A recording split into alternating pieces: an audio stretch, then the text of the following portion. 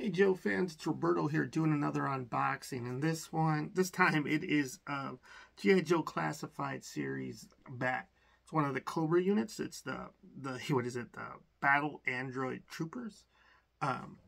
It's number 33 in the series for G.I.Joe Classified. On the side here, we got a new piece of art. Looks like bits of the robots. On the front, you got a picture of a new piece of art of the bat, and then the mural that's on pretty much the first couple of waves.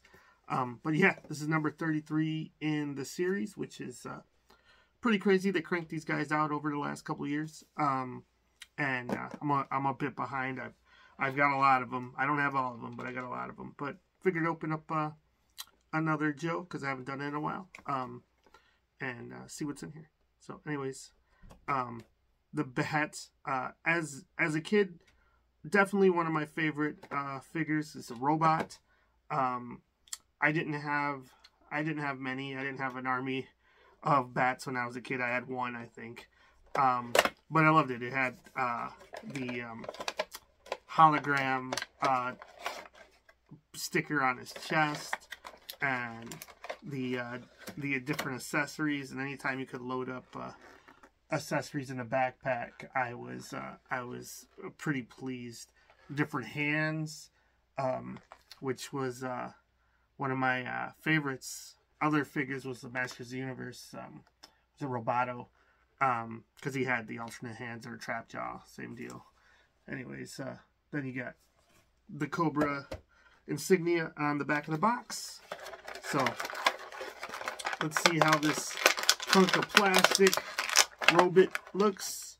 Well, first his pistol's popping out before I can get anything out of here. And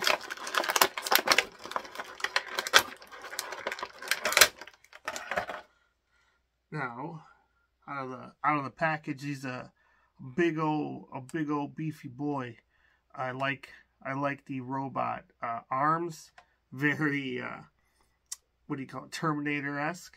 Never really thought about it as a kid, but he probably was. The bats probably were a response to like all the robots that were in the media at the time, like Terminator, RoboCop, and whatnot. Do they predate RoboCop? I don't know about that, but Terminator was definitely around.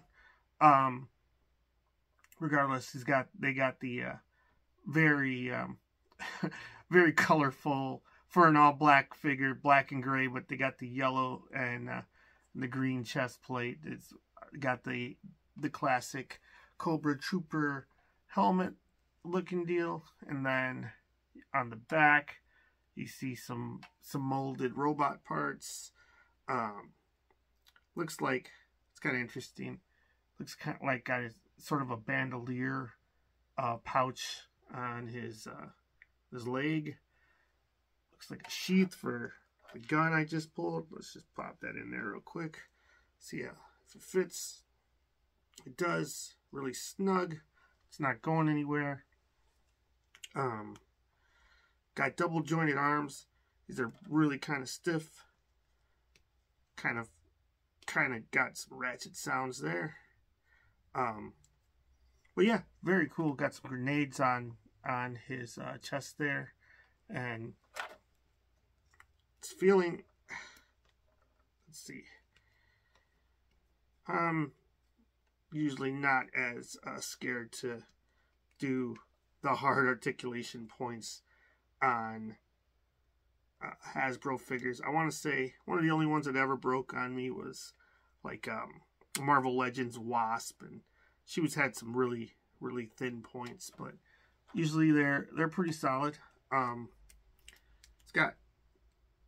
It's got like a hidden chest crunch. Is kind of cool. You can see it better from the back. It's like that chest plate kind of covers it, so that's interesting. It's pretty neat. I kind of like the way they did that. It's got some robot shoes on there, some bright yellow. I like how they were very bold when they chose to design. Like you know, as a, like, I'm sure the toy designers wanted something that would be would pop for the kids, you know, so the yellows and to go with the black, but like as a tactical war robot, you know, like let's just put some bright yellow hazard colors on this death machine and hope it doesn't get shot off the field as it's walking down. But regardless, let's see what else he's got in here. Looks like he's got his classic backpack, which should be able to hold a bunch of accessories.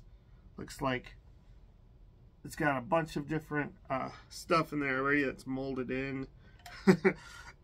kind of looks like you got nunchucks on the side, but I don't think they are. I think it's actually just some exhaust pipes or something. But let's pop this on its back. Pretty cool. Then got a lot of stuff, so it's kind of cool for army building. If you are gonna do that, he's got a busted head. That's where you can see it's a little bit crushed, so that's pretty cool. He's got the claw. Got to see if this thing actually opens. It doesn't look like it does, but very nice. And let's see. He's got the trigger finger in his hand, so let's pop the other one. I'm sure both of them probably pop out if I really wanted. Let's see. Well, it went in easy enough. Didn't give me a satisfying popping noise, but still. It's got the claw, so that's not too bad. And then usually, yeah, he's got the peg point, so if I don't have, I put my extra hand in his backpack, so that's kind of neat. Then he's got a cover for his chest plate, so if you don't want any of those any of his board just out in the open there, you can give that a cover. And it just fell right off, so I'll get that back later. But I think this is a more interesting one anyway. He's got one that's full of like battle damage, and just pop that in there. Okay, so there was a satisfying snap. And then there is a cover, but you know, I don't know if I actually like a cover, just because you're covering up a pretty cool looking, some of the only looks like real paint on the figures on that chessboard. But whatever. Let's see. They could have had like a Cobra decal or something on the chest. Then it's another good one. He's got flamethrower. Let's see. Pop that in here. Put the claw on his back.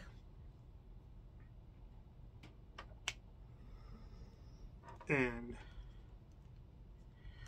now he's ready to torch the Joes who are hiding out in, either, you know, in the shadows or in the trenches, one or the other.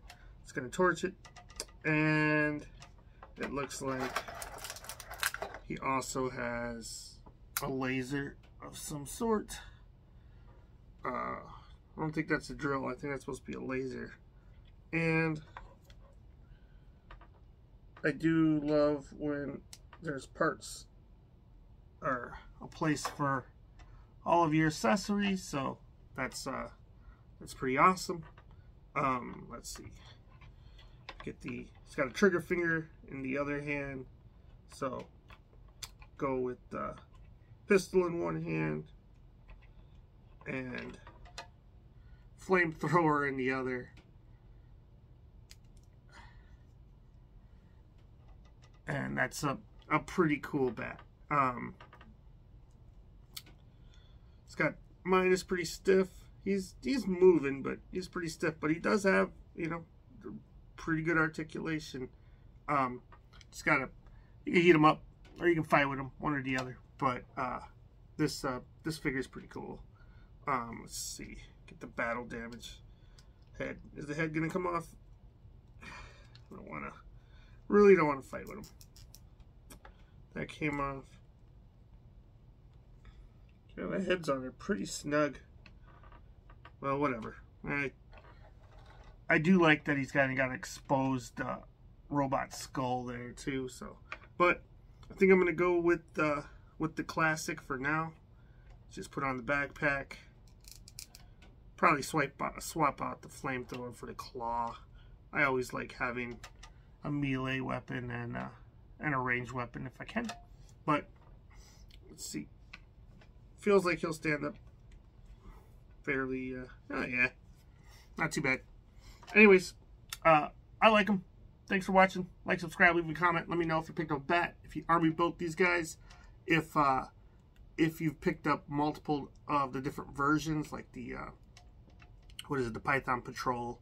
I think the are you getting the Crimson BAT that's coming out? That I'm on the fence on that one. That I was never a huge fan of the Crimson Guard, so that one doesn't really appeal to me. Just from the aesthetic. I think if I was going to army build it, I'd probably army build this one, and I've already got one of the Python Patrol, so I'm good there. The Arctic one was pretty cool. You know what? If what I would like them to do is was the Jungle Bat. That one was awesome. From was it like the early 2000s? It was like the 25th anniversary line, or the one before that. But anyway, had a Gatling gun. That one was awesome. So I hope they redo that one. I definitely would grab one of those. But anyways, thanks for watching. Like, subscribe, leave a comment. See you next time. Bye.